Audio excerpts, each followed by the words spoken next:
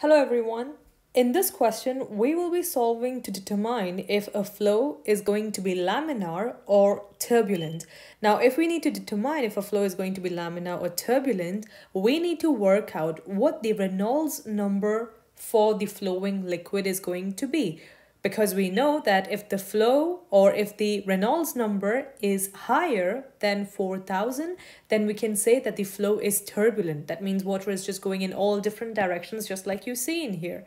Whereas if the Reynolds number is less than 2,000, that means that the flow is more laminar. That means it's flowing like a straight line coming out of the pipe. Okay? And the formula to work out Reynolds number is RE equals rho VD divided by mu.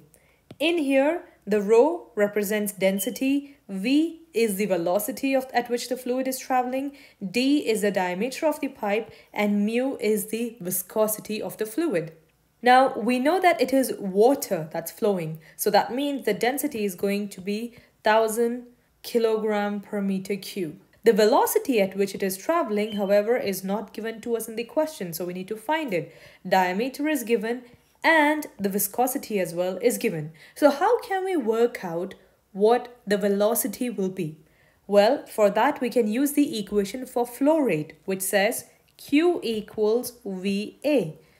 That means flow rate of the fluid is equal to the velocity times the cross-sectional area through which the fluid is flowing. Now, how can we work out this cross-sectional area?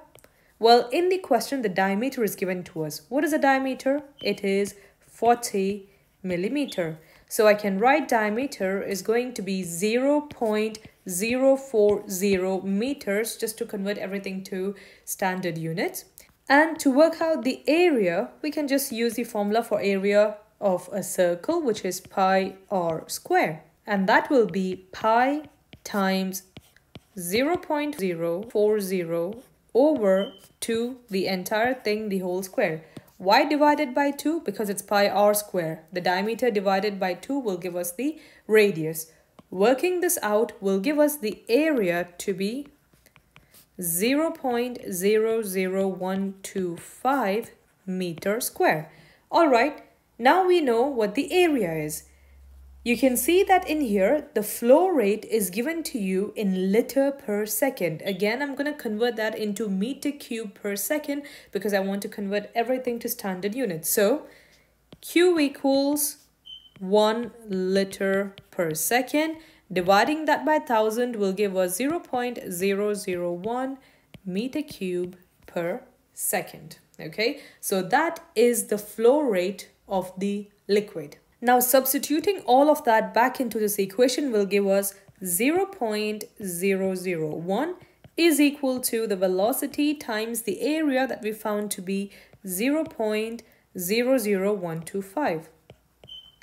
So we can work out the velocity to be 0.001 divided by 0.00125, which will give us 0.8 meter per second. Now we know the velocity at which the fluid is traveling. Next, we can substitute this value for velocity into the equation to find the Reynolds number. Okay, so we can write RE equals density of water is 1000 times the velocity, which is 0.8, times the diameter of the pipe. Again, we got to write that in meters. So that's going to be 0.04. The entire thing divided by the dynamic viscosity, or just viscosity that's given to us over there, 0.001. Putting this into your calculator and working out the answer will give us the Reynolds number to be 32,000. Now, obviously, 32,000 is way more higher than 4,000. Therefore, the flow in the pipe is turbulent flow.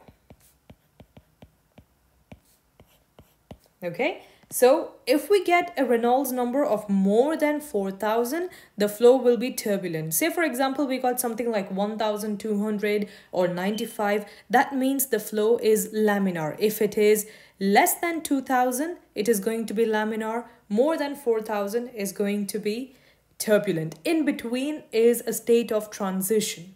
Okay, hope you understood this example.